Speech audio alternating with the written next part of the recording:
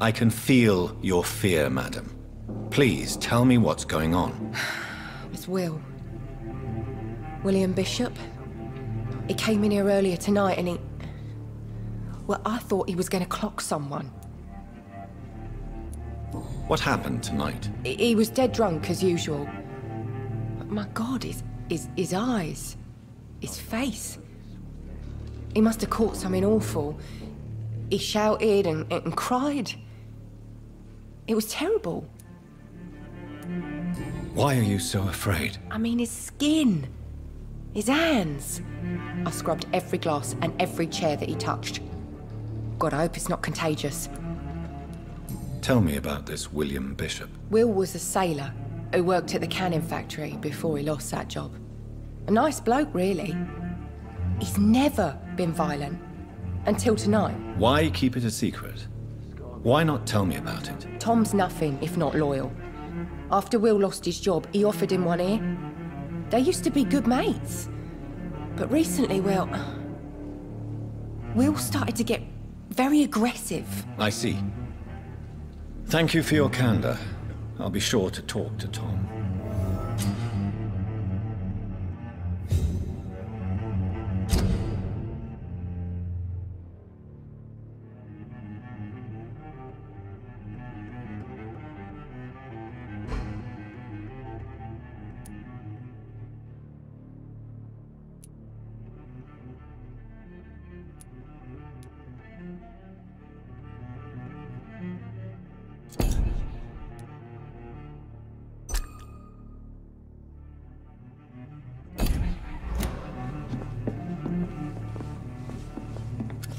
Hello, sir. May I disturb you again? And you're still ugly as sin. I'll leave you to your bottle, then. Welcome back. Did you find what you were after? I can't say I have. Are you sure no one else came into your bar before I arrived? Hey, I told you, you were the only other stranger I've had.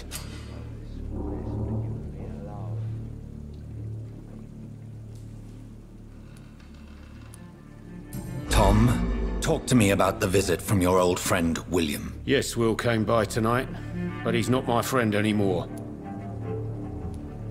Why lie to me if he is not your friend? I didn't lie. I said you were my only unannounced customer, and that's the truth. Who is he? William. Just an old sailor who loves his gin too much. He worked for years at the canning factory before it closed. Is he dangerous? Yeah. Like many drunks, he's all bark and no bite. He can barely stand up most of the time. How was he tonight? Was he different? Sicker than usual, perhaps. He whined and mumbled about how mean people were to him and how he'd like to talk to me outside, and then he left when I refused. I need to find him. It's a matter of urgency. Do you know where he is? You could try his boat. It's up by the North Pier. He sleeps there when he's too drunk to get home. Please describe him to me. What do you expect? He's a tall, sick bastard with a bad rash and torn old clothes. William used to be strong. Now he's a mess. Thank you, Tom. If you see him, tell him I don't want him back here unless he cleans up his act, okay?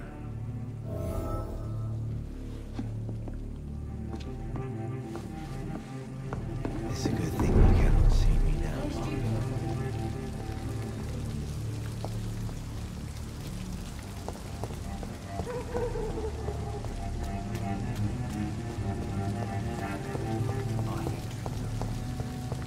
I will get to the bottom of this intrigue.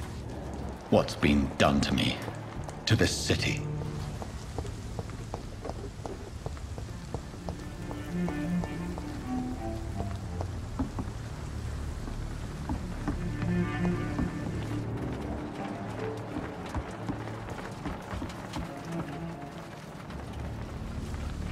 The body is still warm. This man has just been drained of blood. This man was armed. He tried to defend himself. This corpse has been dried of its blood. just like the previous victim. What's this? Some sort of note.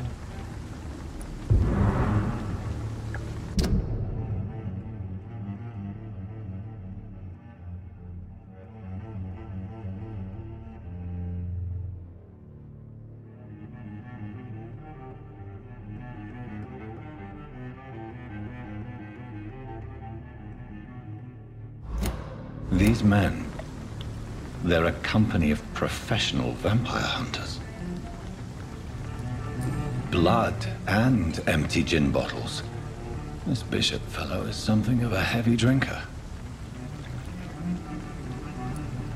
There are blood splats on the other side of the canal. I must reach that barge.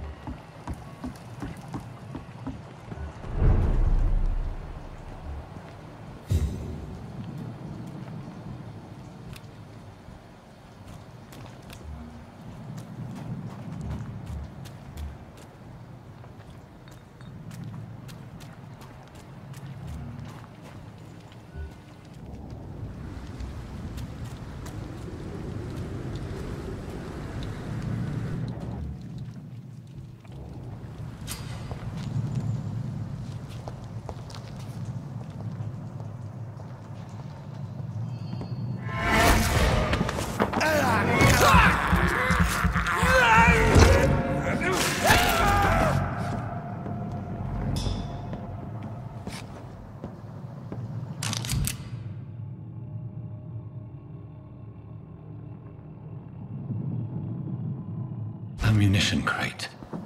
Good. I may need a lot of bullets.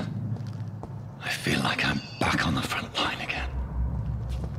I'm cold. There's nothing here.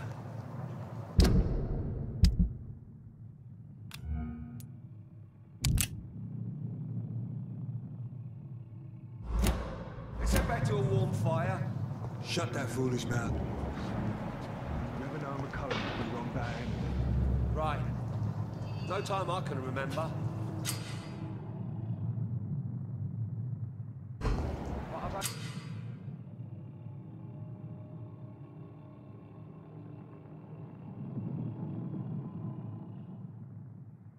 I been part of the guards 3 weeks to the day?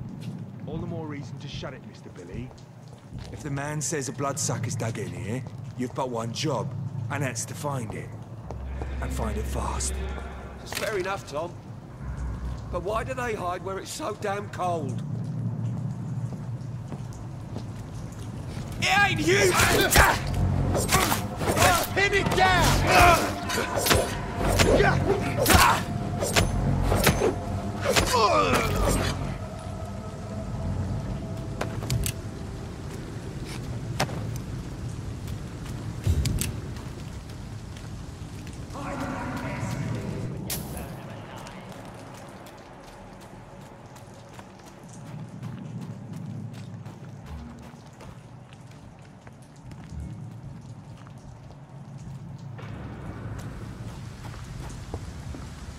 This next to be cleaned out.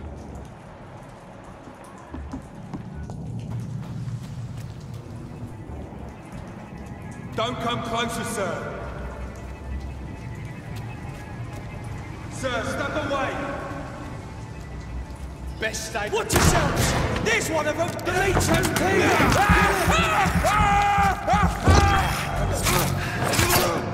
Goofy piece of shit! Over there! There's one of them!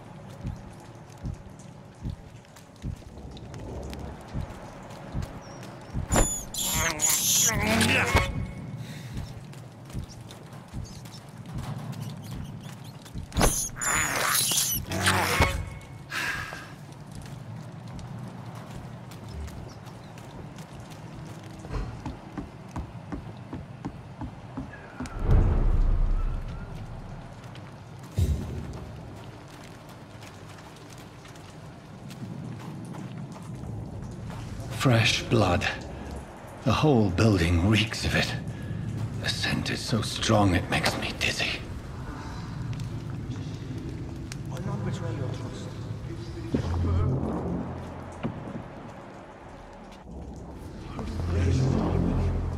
As one, we shall overcome this. We've done it before. No.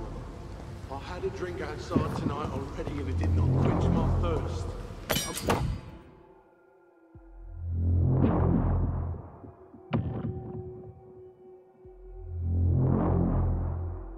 Must have more. Oh dear God, not again. William, please stop. Just a sip, I promise. This place reeks of bloodshed. William, my arm. I can't feel it.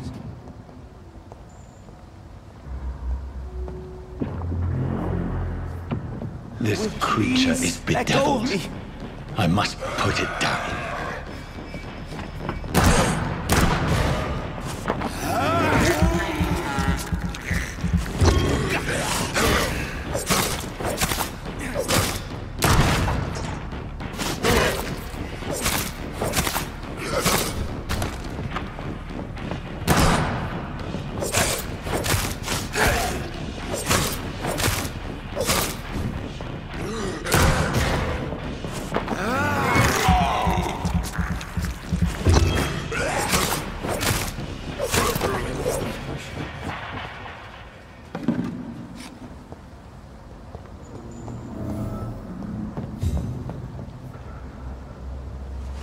William was an honorable man. I could have saved him. Mr. Hampton, are you in there? I knew him well, another lost soul, a kindred spirit. Sir, listen to the sound of my voice. I'm a doctor. You're suffering from shock. I must return to my flock. They'll stray without me.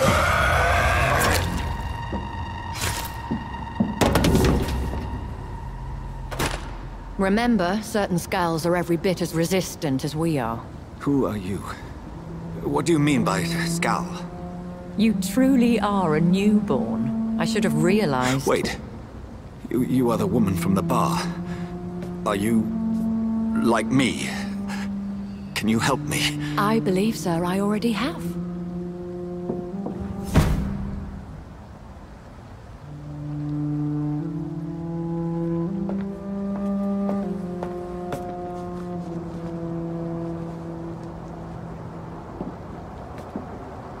By George and the Saints, you've solved the mystery of these terrible murders. Patience, good fellows, I've come to offer help. Just give me a moment to secure my boat. We can leave this awful place. William was not the evil man they claimed. He was just taken by the thirst. He needed this drink. This man requires medical attention. You'll see he gets to the nearest hospital. No, please, I must tend to my fold. My flock needs me. There, sir. Go with the good Dr. Swansea. He's resourceful, and I'm sure he'll take good care of you. You'd best come as well. The sun is soon to rise, and you'll need a place to rest. I just need a moment. If I can learn something about what has happened to William, I'll be a step closer to understanding what happened to me.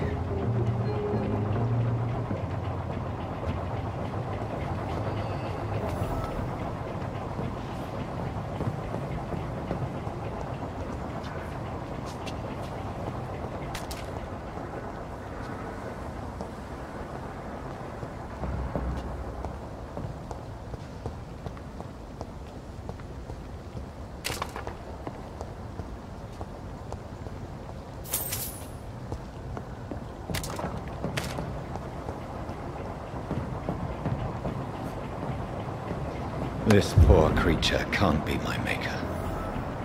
Could it be some subspecies of vampire? I must find a place to analyze the blood.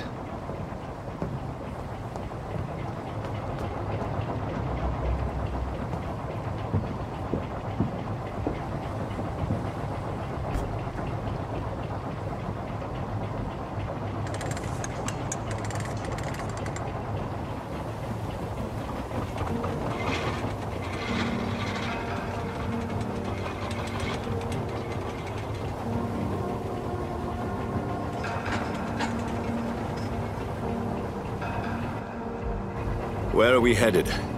We're on our way to the Pembroke Hospital. It's just across the canal. They'll have a bed for poor Mr. Hampton. William was... What manner of creature was he? Predator, prey, villain, and victim. Who can say? The important thing is that he's been stopped. Duly noted. And the woman? What... Who is she? What woman? Oh, don't play me for a fool. You used me to locate that skull. You must know who she is. And I thought you a gentleman.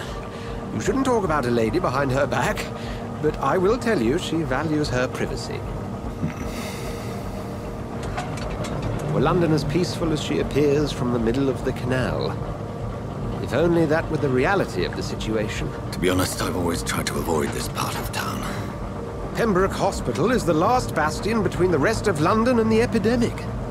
The flu has decimated the East End and the war still rages. Welcome to the front lines of a plague. This is where you work, Dr. Swansea? I am the administrator of Pembroke Hospital. I thought you were here in service of your mysterious order, the Brotherhood of... Of St. Paul's Stole, yes. But first and foremost, I'm a man of science. A physician, like yourself, Dr. Reed. How do you know who I am? No need for modesty. You are Dr. Jonathan Reed, a surgeon of some caliber and renown, if I'm not mistaken. You are correct, sir. I knew it!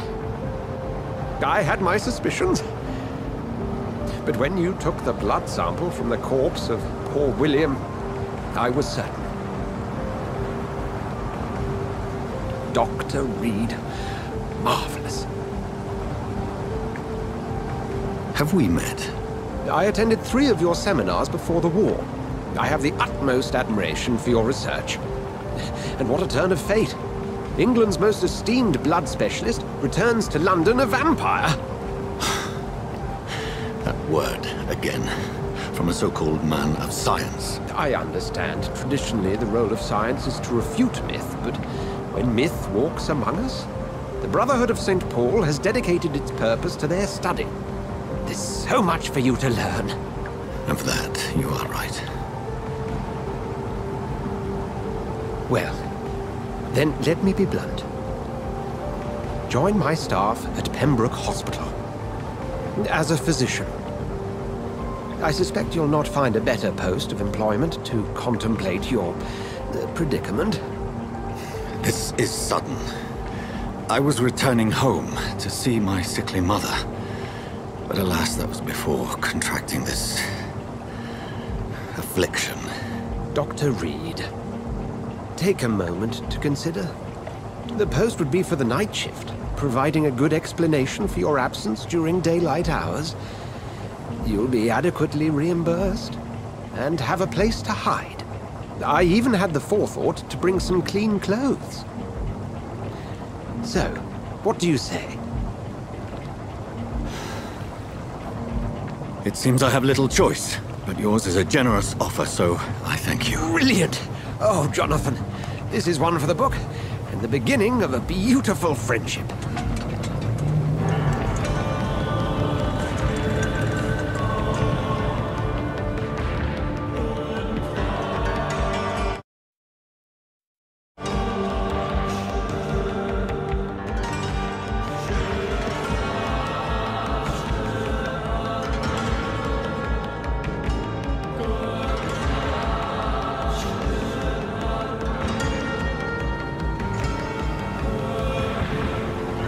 Dr. Swansea, thank goodness. I was beginning to be concerned.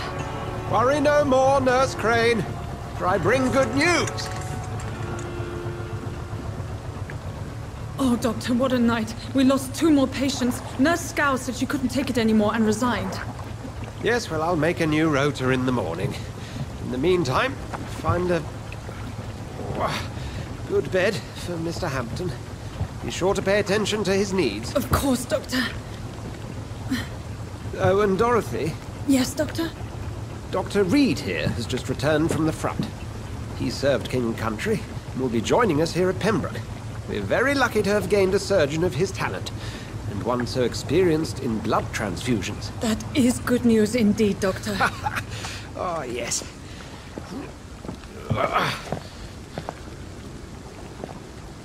Here at Pembroke, it's not what we have, but what we haven't. It's only thanks to Nurse Crane and the staff that our ship doesn't sink. If you have any questions, just ask her. Duly noted. Thank you. Your assistance is required, Dr. Swansea, immediately. Welcome aboard, Jonathan.